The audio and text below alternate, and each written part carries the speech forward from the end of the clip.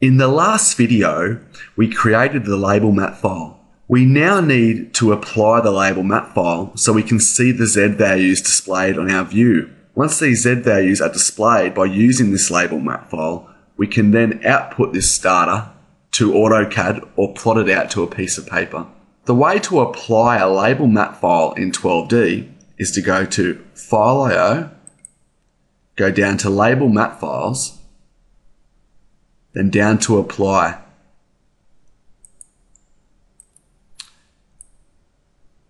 Once you have this panel open, we simply choose the data we wish to label. So in this case, I have several models turned on, so I'm going to label all the data in my view.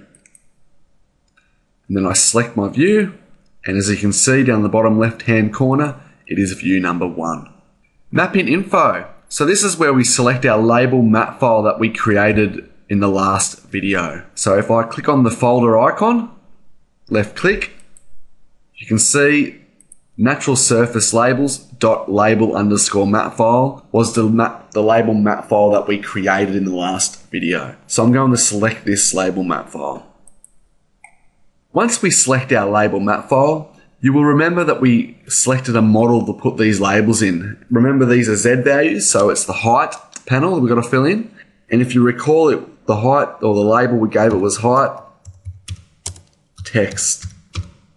So this will place all these Z values that are dictated inside the label map file into a model called height text. So now if I go label, so left click on the label icon at the bottom left of the panel, it should say finished, turn on this model to display our labels.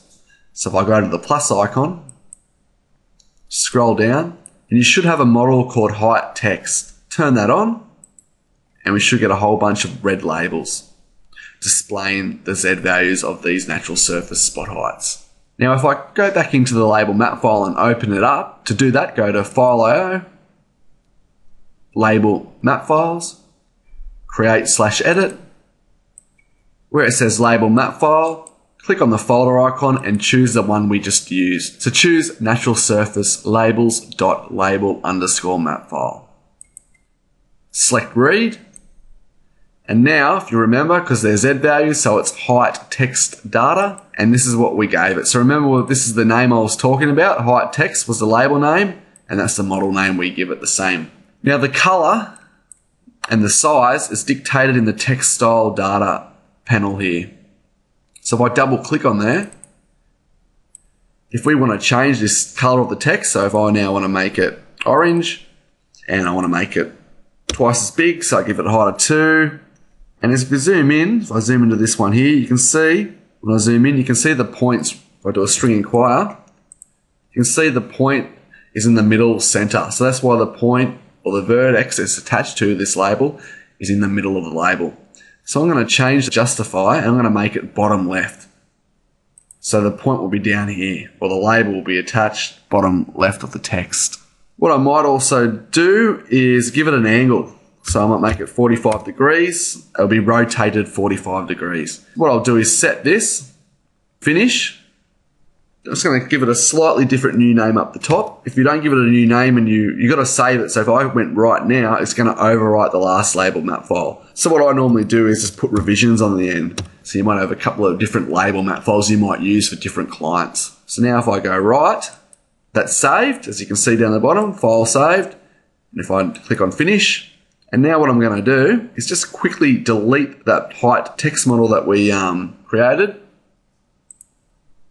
Go to models, delete a model, choose the height text, select, it's going to permanently delete it so it doesn't go to the trash bin, delete.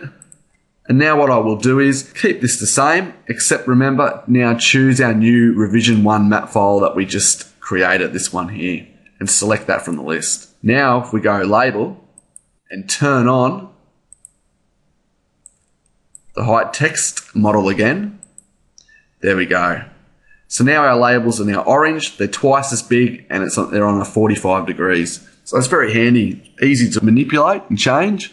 And now you can see if I do a string inquire, you can see the points are now attached to the bottom left of the text because we changed the justification.